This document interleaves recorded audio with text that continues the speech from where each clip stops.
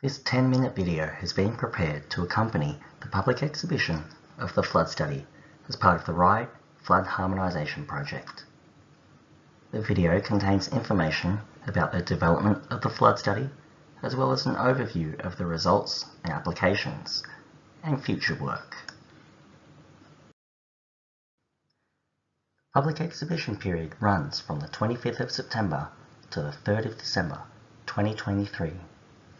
The community is encouraged to provide feedback. Details can be found on Council's Have Your Say website. The report on exhibition focuses on flood risk within the City of Ryde Council area, shown here in an aerial view. It covers suburbs such as Eastwood, Denniston, Meadowbank, Gladesville, Ryde, Macquarie Park and Marsfield.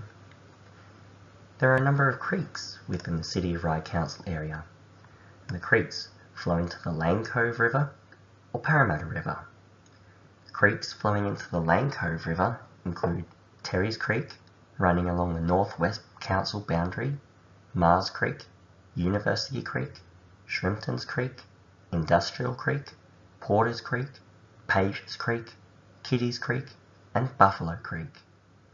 Creeks flowing into the Parramatta River include Glades Creek, Grove Creek, Charity Creek, and Archer Creek. The terrain and 14 major catchment boundaries can be seen here. This covers a large area of approximately 40 square kilometres. Flooding within the Ryde Council area has previously been investigated across 4 separate areas. These are Eastwood and Terry's Creek, Macquarie Park, Buffalo and Kitties Creeks, and creeks flowing to the Parramatta River. There are 4 existing flood studies that cover these 4 areas. These were undertaken between 2008 and 2014. As these studies are about 10 to 15 years old now, there is a need to update them. And these studies are also being consolidated into the Ryde Flood Harmonisation Study. This is the report on public exhibition, the Flood Study Update. The updating aspect consists of building new flood models, utilising existing model elements where they're still valid, and utilising the latest guidelines and standards for flood modelling and design flood estimation. The harmonisation aspect means making sure that all the models across the 4 areas are built in the same way and use the same parameters. Previously, the studies were undertaken by different consultants who all adopted a slightly different approach. These are the steps for undertaking a flood study. First is the data collection phase. We collect all relevant information: rainfall data, flood data and observations, existing flood models, stormwater infrastructure, terrain information, everything that we require. The next stage is to build the flood models. Let's have a look at an example and the sorts of things that go into a flood model. We'll zoom into Eastwood, since the Eastwood CBD has known flood problems. To build the model, we start with a model domain, shown here in red. We add elements such as the terrain, buildings, and stormwater network, to name a few. We then apply flow to the model and it simulates what happens to the water in a flood event. The next stage is to calibrate the models. Calibration is the process whereby recorded rainfall is applied to the model and we adjust various modelling assumptions in order to improve the match against recorded flood data. We want to make sure that the model can replicate an actual flood event. This is an example of the November 2018 event in Eastwood. And here we have recorded flood levels around Rose Street, and we look at the difference between what the model says and what was observed. We can also compare the flood behaviour to photographs and videos like this one.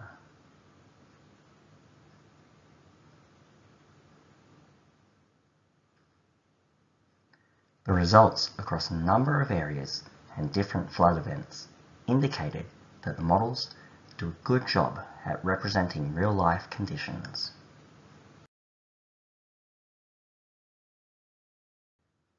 The next stage is design flood modelling. Here is where we simulate events with a certain probability of occurring that are used for future planning and development decisions. An animation of the 1 in 100 or 1% AEP flood shown here for Eastwood. This flood has a 1% chance of occurring in any given year. You can see that the model simulates flooding in Terry's Creek itself, that is, water rising from the creek. But it also simulates overland flooding that occurs when the capacity of the stormwater pipes and gutters is exceeded. And you can see water flowing down streets and across properties down toward the creek. This overland flow may cause nuisance flooding in gardens and along roadways, but can also impact buildings above floor level. Across the Ryde Council area, flooding is most likely from intense, short-duration thunderstorms, and from both mainstream and overland sources. The last stage is actually using the results. These are some of the mapping outputs from the flood study.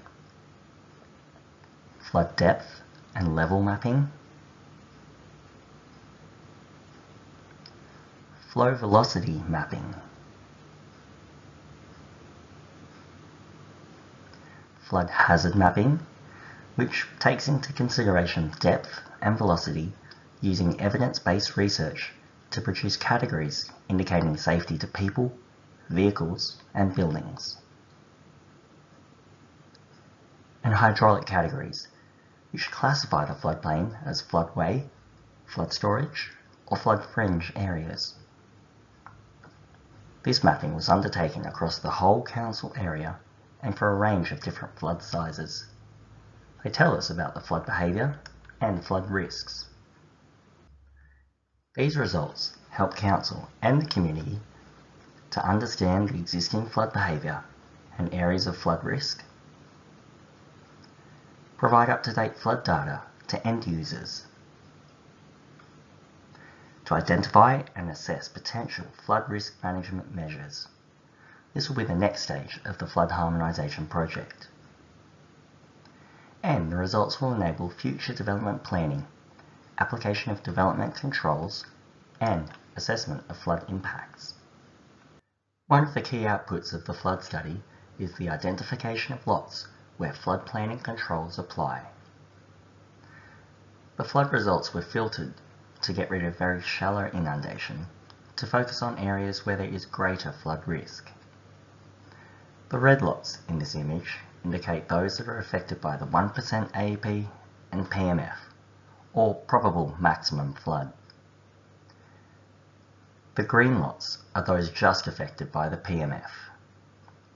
Typically, for those lots in red, if you want to redevelop on that site, Council can apply controls to make sure that the proposed development has considered potential flooding in terms of safety to occupants, inundation of the building, and making sure that neighbours are not adversely affected. While the flood study is currently on public exhibition, the next phase of the project is the Floodplain Risk Management Study and Plan. This is where we identify and assess potential flood risk mitigation measures, such as infrastructure like drainage upgrades, channels, detention basins, and levees, or changes to flood planning controls, policies, and zoning, or flood warning, evacuation, emergency management, and community education. These are all ways in which flood risk in the Ryde Council area can be reduced. The public exhibition period runs until the 3rd of December 2023. The report can be accessed through Council's website on the Have Your Say page. Please use the details on that webpage to submit any feedback you may have. If you have further queries or would like to find out more about the study, please use the Have Your Say webpage to book an appointment at an information session. Alternatively, you can email floodstudy2023@ryde.nsw.gov.au with any questions you may have.